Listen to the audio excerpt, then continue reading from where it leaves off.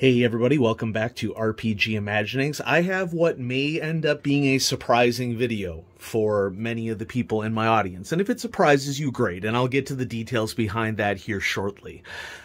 Before I get into the details of G.I. Joe role-playing game and the Essence20 game system, I just wanted to mention that part of the reason why I'm making this video is because I had a rough week. And my friend, my best friend who lives in Colorado, I live in Nebraska, drove in from Colorado 8 hours to see me in Nebraska because he knew that I had a really rough week and had a rough circumstance happen on Wednesday of this week. And so he came out to be with me. And so it's awesome to have friends of that caliber, of course. He had, prior to this week, found a copy of Holmes Edition of Dungeons & Dragons. This is the 1979 third printing of this, and many of you who have followed the channel know that I've been diving into stuff from the basic era recently, and so, you know, it's a little bit beat up. Of course, I just want to read it, and so I just wanted to showcase that because this is the earliest edition of any Dungeons & Dragons I've ever owned at all that is an authentic copy. This is not POD, this is an actual copy that was printed back in 1979. So just wanted to show that to everybody in the audience, and that's a good show-off, I think, as well, because Dungeons & Dragons started as a d20 system.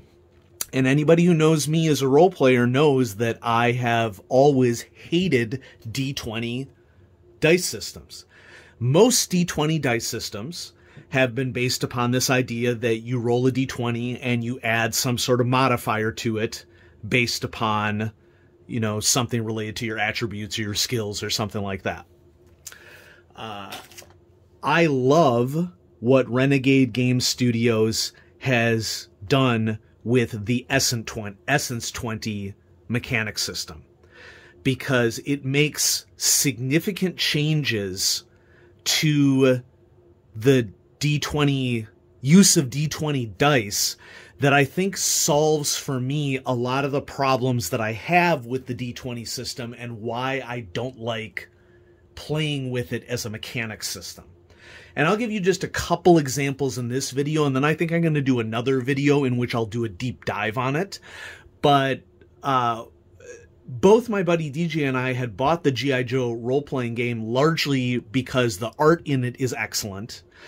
And for nostalgia purposes, we had both watched the G.I. Joe cartoon in the 80s, and he had followed the comics a lot. And I like doing things with DJ, okay? G.I. Joe would not have been my first personal choice, but if DJ is doing it, I'm all in, okay? And so what I did is I had bought the core rulebook months ago. What, months ago? Weeks and weeks ago. I bought the core rulebook in about mid-June, so weeks ago, okay? And I had been enjoying reading the lore in it. I enjoyed the art. But I will be honest with you, I did not really take much of a look at the mechanic system because I think, like a lot of people in this audience, and I can be just as guilty of it as other people, because I dismissed it out of hand. Okay? Now, why would we do this? You know, this is where I think assumptions and preconceptions can get us into trouble in any hobby or any profession, and our lesson should always be to try to keep an open mind with things. Now, you're going to think about Essence20 whatever you think about it. Personally, I love it. I'm a little shocked that I love it, but I'm also a little ashamed that I didn't give it a chance right out of the gate, because as I said, it fixes a lot of those issues that I have with many D20 systems. So, before I get into what I like about this, after I had that rough week this week and I learned that DJ was going to come up to visit me on this weekend, I told him, hey, had a rough week. I'm going to run G.I. Joe for you. Actually, I asked him what he wanted me to run, and he selected G.I. Joe. That's how it actually happened. And I was like, cool, yeah. DJ's coming, driving 9 hours to see me. I'm going to learn the G.I. Joe role-playing game system, and we're going to do a short little one-on-one RP session. Okay, so in preparation for that, I purchased the screen And the screen costs, it's an expensive product, I think, compared to many others. But I think that you are also getting quality with the product. And you get this adventure, okay, Emerald Oubliette. And this is a full-featured scenario. And reading an Essence20 game, you know how you'll read some role-playing games and there'll be a lot of text and it'll be a standard scenario length, and there'll be some role-playing games where it'll be a lot of text, but there's a lot of role-playing and other scenes that will be inserted into that. G.I. Joe role-playing game strikes me as this. This book is full color and it's 48 pages long, but if 48 pages seems slim to you, there is a lot of scenario here. Like, I estimate that this would probably take between 2 to 4 game sessions to play, depending upon the style of group that you have. So you get this cool scenario with it, okay? And it follows, of course, all the typical G.I. Joe tropes. And the screen is really high quality, and it is also on the side of a more useful screen, in my opinion. And I'm not going to dive into the other side of the screen in this video, because I think I'm probably going to talk about the mechanics of this game in a lot more detail in a future video. But if we just look at the outer panels, of course, Renegade Game Studios got access to a lot of established Hasbro art for G.I. Joe, and so that means that you get really good art in their products. And so there's one panel, and then there's this middle panel spread, and then this other panel, and you know, it's obviously not going to last across the entire frame here, but just to give you an idea of the scope of what's going on the screen with the screen, this is a really sturdy screen too. So for $30, it's a little bit more on the high end for a screen product, or maybe the mid-range, I don't know, for a screen product. But I think that the value that you're getting in this is pretty good.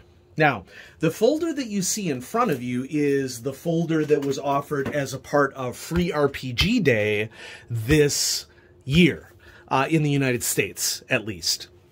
And so with the folder, you get an Essence20 role-playing system scenario that works for 3 games.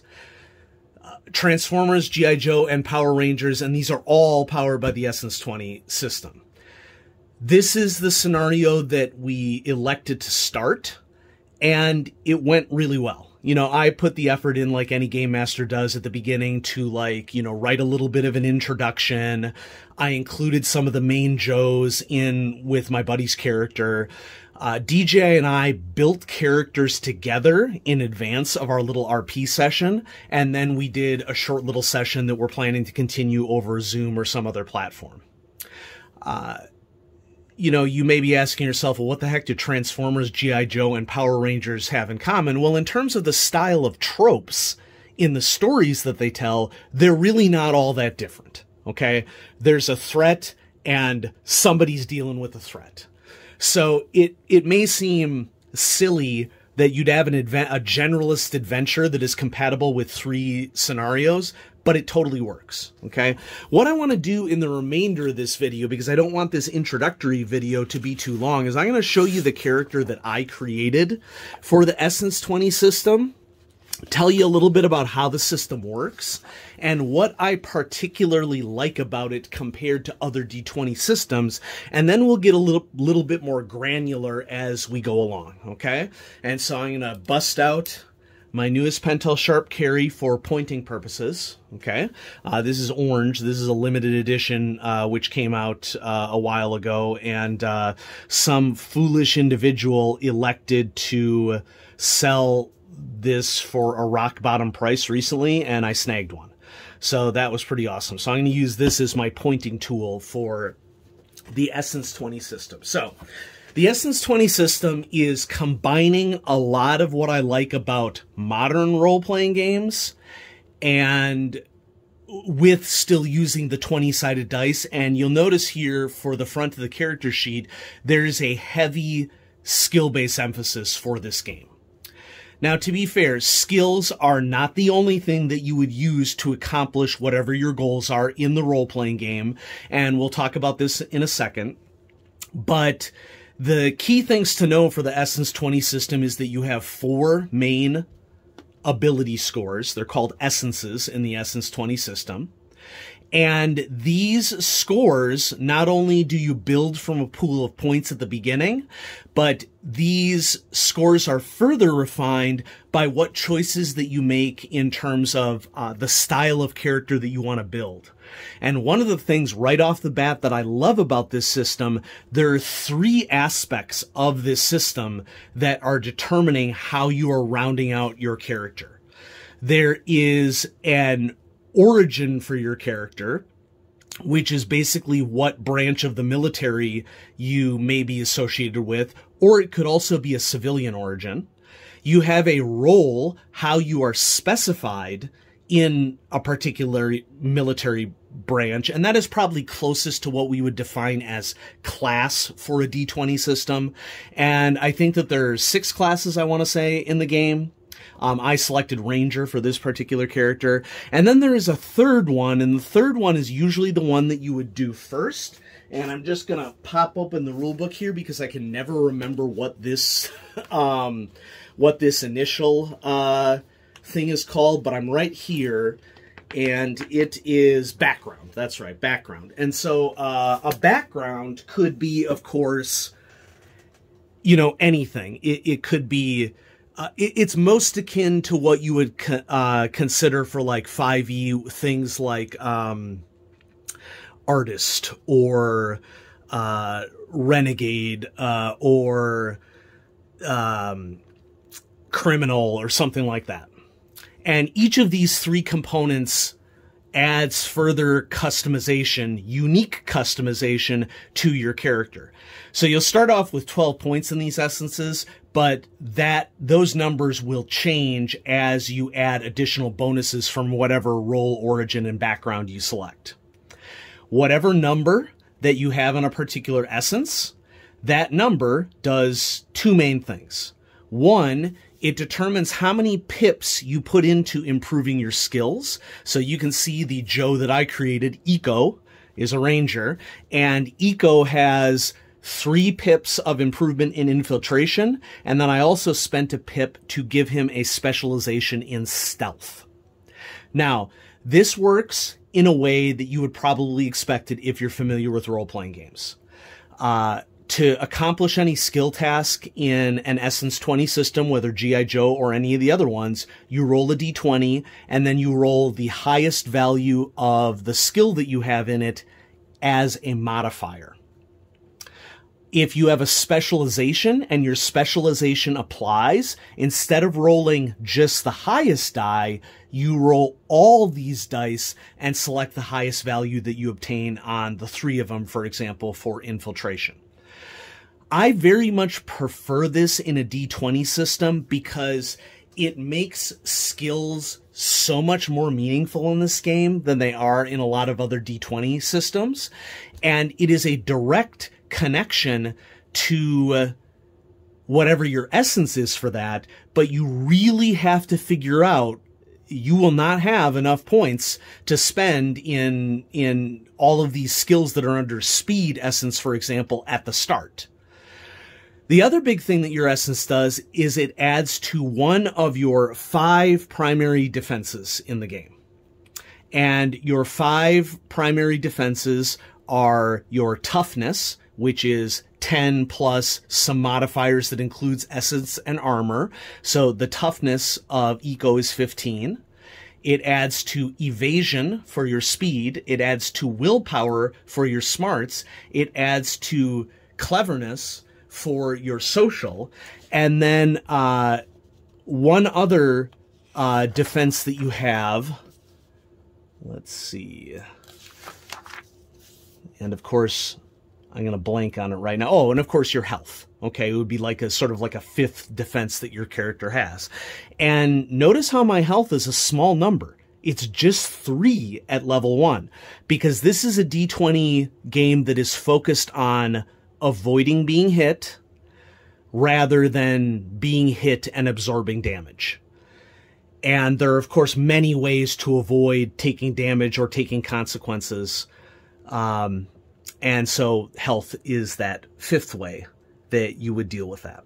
Okay, so that's the basics of skills. Now, where does leveling come in here? This is another thing that I like about Essence20 that I hate about other D20 systems.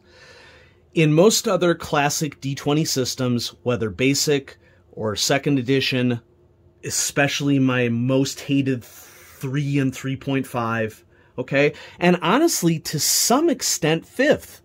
Okay, I am souring on 5th as time goes along, not because I don't want people to have fun with a role-playing game, but it just, like, I understood the argument for 5th. I was supportive of the argument for 5th at the beginning.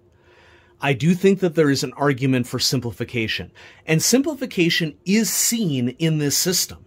There's 4 attributes, and those 4 attributes link to a series of skills that you got to put points in to improve. Okay? That's pretty simplistic. Now, unfortunately, other than with feats in 5e, the customization options, in my personal opinion, are not that great. This game is totally not like that at all. Okay, so I'm going to turn the page over. The biggest way that your character changes over the course as they level is by gaining new perks. Perks are one of the other primary ways that your character is differentiated from other characters. Leveling in this game is giving you essence improvements, and those essence improvements are linked to your role. So, for example, as a ranger, at level 1, I got 2 specific essence improvements, and then as you level up in Ranger, you get additional essence improvements, sometimes only 1, sometimes 2. Whenever you get an essence improvement in this game, you get a skill point to spend. Okay, pretty straightforward. Perks also come in every single time that you level, and not only are there specific perks associated with your role, Ranger in this example, but there are also general perks that you can choose at particular levels as well. So this is a D20 system that is heavy on the options. So many different options. And as your character improves, yes, while it is true that there is numerical improvement, unlike Dungeons & Dragons 3.5, for example, where the difference between a level 1 and a level 20 character is beyond ridiculous in terms of especially their numerical capabilities, but also in terms of the options that they have. Essence20 is very much different in that there will be aspects of this character sheet that, other than perhaps gear improvements and weapon improvements, which that's a whole other system that I love with this, you're not going to see some changes to certain areas of the character sheet at all. You will get more perks. Yes, you will get more essences and therefore higher defenses and higher skills, but it's not like this raw numerical number increase where at level 20 D&D you're rolling a number and adding 20 to it, like in 3.5 or like in Star Wars Saga Edition, you know. And so I'm all about options in role-playing games from a mechanics perspective. Let's talk a little bit more about the options, because the options do not end here. This game has a really deep weapon mechanics system, and I mean deep, not complex. I mean deep. There's a distinction between those, okay? And so here's my weapons section right here. You may have noticed on the front of the character sheet that we see attack right here, and you might be wondering why I have nothing filled out in the attack box right here. This attack box in Essence20 is specifying special attacks that you get as a result of rolls or a focus within a roll or something related to your origin, something like that. Okay, your standard weapon attacks are all filled up in this weapon section, and most characters' weapons sections are filled to the brim, even from level 1. Because you'll notice here, for me, for a ranger, I have a close combat heavy blade, so I selected Machete, and these are all generalized weapon categories, and so they give you lots of different options of real-world weapons that would fit this type, which I think is really cool. I have an assault rifle. I picked an AK. And then you have unarmed, and then you have concussion grenade on mine. There would be additional weapons for other characters. You attack based upon your skills, of course. But one thing that I really like about this system is that you really have two options for a lot of these weapons right out of the gate. You can choose their primary effect, or you can choose their alternate effect. And so a specific example here is that my heavy combat blade, my machete, deals 2 sharp damage, standard. Or if I use it two-handed, I can get 3 sharp damage out of it. And I mean, 3 sharp damage is a big deal. After all, my character only has 3 health at the start. And every hero in this game, from an ability called Yo Joe that everybody gets +1 health right out of the gate. You can add additional health by investing in conditioning. Okay? So that's one example of an effect and an alternate effect. Here's another good example for unarmed. And this is probably, I really like this way of doing unarmed in a role-playing game.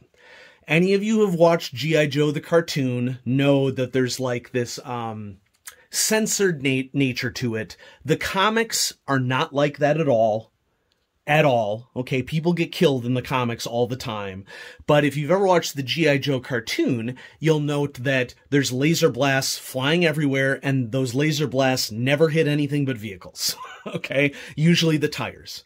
Anytime a aerial vehicle is destroyed in G.I. Joe the cartoon, they deliberately show the flyer of that vehicle parachuting down out of it, even though the vehicle's been destroyed, you know. And, you know, that was essentially a censorship thing that happened for it. I rewatched a couple of the episodes in preparation for running this game, and honestly, while it was ridiculous, it really wasn't that bad. Go watch a couple of them, okay? Like, I saw some intelligent writing for the characters, and I really like the characters a lot. Let's take a look at unarmed, though. The standard effect for unarmed in Essence20 is that you do 1 stun damage to your enemy. And stun is a big deal. It prevents your enemy from acting, okay? Alternatively, if you want to do damage with unarmed, you can do 1 blunt damage instead, but you take it as a step down on the skill ladder. And I'll talk about how the mechanics work out in addition to what I said with the skills here in a second, okay? And remember, this is just an overview, okay? That's a cool way of doing unarmed. I think that it levels the playing field of making unarmed combat much more useful in an Essence20 system than it is in many other role-playing games. It bakes the concept of subdual damage in as the, how should I phrase it? As the standard rather than an exception that you kind of have to figure out, okay? And once again, I am all about options in a role-playing game. Now, 2 things that I want to mention before I explain how the dice shift ladder works and how the base mechanic works of the game, okay? And how this has been kind of modernized, okay? So I'm a ranger, so I get access to a pet right out of the gate, and I'm really surprised at how detailed the pet creation system is in this game.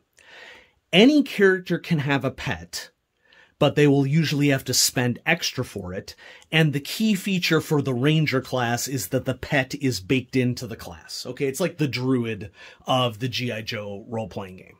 Okay, so I spent arguably only about half of the time that I spent building my actual character. I spent half that time building my pet, okay? And there's so many different customization options. Excuse me, you can customize your pet's essences, you can customize the commands that you can give your pet, you can customize, your pet's skills and what they're particularly good at. the type of pet that you have, whether they're aerial or aquatic or land. There's so much customization involved with that. Hold on, we're not done. You can also build drones in this game. And, you know, so G.I. Joe has always had like this far future technological bent to it, especially the cartoon anyway does. And so you can customize a drone that you can have following you around in this game. Really cool, deep customization for the drones as well. Let's talk a little bit about the mechanic system now, because I think the mechanic system is another aspect of it that I think puts a spin on D20 that I like, okay? So, I had to write words at the top of my character sheet here because you know how role-playing game jargon works, okay? We have advantage, we have disadvantage, we have bonus die, we have penalty die in Call of Cthulhu, and here in Essence20 we have edges and snags. Okay, and an edge, frequently abilities will give you edges that instead of rolling 1d20, you roll 2d20 and you take the higher result. And sometimes you will have snags in which you will have to roll essentially at disadvantage or with a penalty die. Okay, so there is that modernized system baked into the Essence20 system. In addition to that, and if we think back to what we had talked about with regards to skills down here and improving your skills, whatever improvement you do to a skill in Essence20 is your starting point for the dice shift ladder. And so the dice shift ladder works like dice shifts do in a lot of other role-playing games, where let's say if I'm starting at D6, depending upon modifiers, it might shift you up, it might shift you down, and depending upon what happens with those shifts, you can get an auto success or a critical success without even rolling dice in this game. It would be really difficult to do it, and you would have to think really rapidly and creatively to make it happen, which is something that I like about this version of a D20 system. This version of a D20 system, Essence20, rewards you for thinking creatively. This is not just raw mechanics. And in fact, one thing that I want to say about Essence20 that I particularly like about it after having actually ran an adventure with it, quick criticism, I think the difficulty classes for a lot of the skills in the adventure are a little bit on the high side for it. But that leads me into one thing that I like about this system. I think that they're on the high side because this is a system that is designed and how should I phrase this? You need to cooperate in Essence20. This is a teaming role-playing system. Most of the advantages that you are going to get in this role-playing game are going, tactically anyway, for mechanics, are going to be based upon you using your skills and the dice ladder creatively, or you working together with your teammates. And I'll give you a immediate example. You know how like there's a classic aid another mechanic in most role-playing games. Aiding another in Essence20 grants you an edge immediately. You immediately have advantage by working together with someone. You can get dice shifts by taking cover. You get your enemy, I should say, gets 2 dice shifts down if you have decent cover. This is another example of a role-playing game with just that one aspect of it that really moderates and improves the usefulness of unarmed combat in comparison to ranged combat. In other words, you are not, in my opinion, immediately at a disadvantage for going unarmed in this style of a role-playing system versus ranged, because it can be a challenge to hit a target at range. And I could very easily see myself having a ton of fun focusing on unarmed combatants in G.I. Joe, the role-playing game. So that's my little overview of the Essence20 system. I think that this is, in my opinion, D20 done in the ways that I prefer. I want a D20 mechanic system like many other role-playing systems that is more focused on options and more focused on creative use of your options than it is just in getting raw numbers. And I'll compare Essence20 to like a crunchier version of basic role-playing, okay? Is this far crunchier than basic role-playing? Way crunchier than basic role-playing, okay? But all of the added crunch is in deciding how you want to customize and deciding what all of your fun options are going to be as you play with your characters. And so, yeah, I expect that there are going to be those of you in the audience who may have dismissed Essence20 just out of hand, hearing that it was Hasbro, hearing that the properties that were attached to it were G.I. Joe and Transformers and Power Rangers. And to some extent that I get it, but check it out for yourself, because I was incredibly pleasantly surprised by the Essence20 system. And this is not the only video that I'm going to do about Essence20. We're going to dive into the core rulebook here in a future video so that I can sort of take you through a little bit more of like what all the customization options are and all the choices that you have to build characters in the system. It's just really cool. So thanks for watching, and I'm going to be having more great role-playing videos coming at you on RPG Imaginings. Have a great day.